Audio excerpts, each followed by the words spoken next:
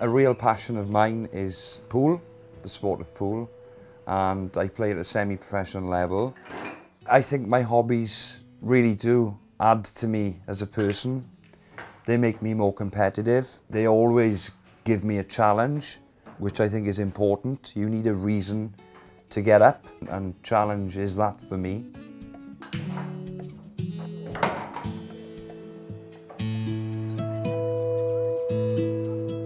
What I really love to do is spend time with my family.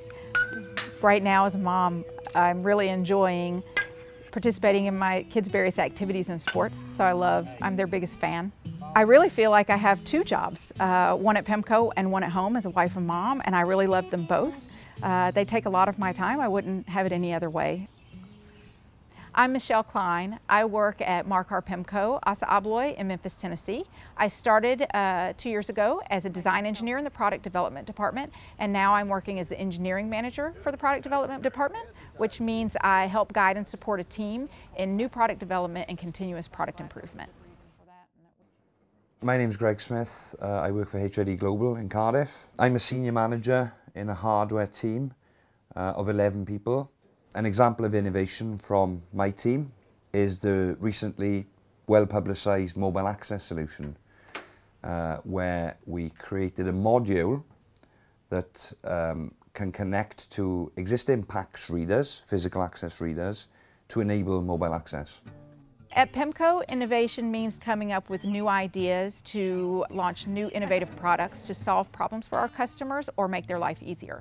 Innovation at home means to me to stay on our toes at all times. As a mom of 3 boys, we have to be prepared for anything and come up with innovative ideas on how to handle them. Innovation for me means anticipating future needs, understanding technologies available now, and trying to get some kind of synergy between how you think the future will be and utilising those technologies.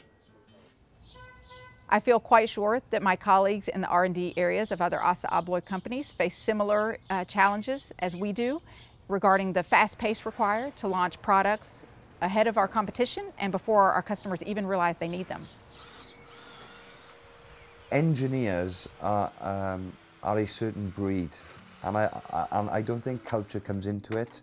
An engineer has a certain way of thinking, and it matters not where you're from.